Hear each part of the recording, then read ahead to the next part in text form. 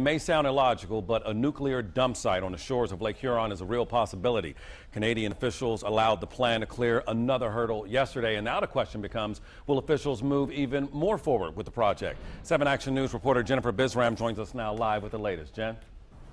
Malcolm, this issue has drawn criticism on both sides of the border. It affects millions of Canadians as well as Americans, and now it is one step closer to becoming a reality. Now, some background for you on this story. Ontario Power Generation wants to bury waste from nuclear plants about 2,000 feet below the Earth's surface, less than a mile from Lake Huron at the Bruce Power Generating System in Ontario. Now, the waste, things like mops, protective clothing, and components that were inside of reactors, currently sits above ground. A Canadian panel saying the project would be the first of its kind in North America, and it would not pose any danger to the environment. It has been a more than a decade process of research and development, but opponents say the plan poses a big risk to the Great Lakes, saying nothing is guaranteed when some of the material would stay radioactive up to 100,000 years. Now, Canadian environmental officials are expected to make a decision within 120 days.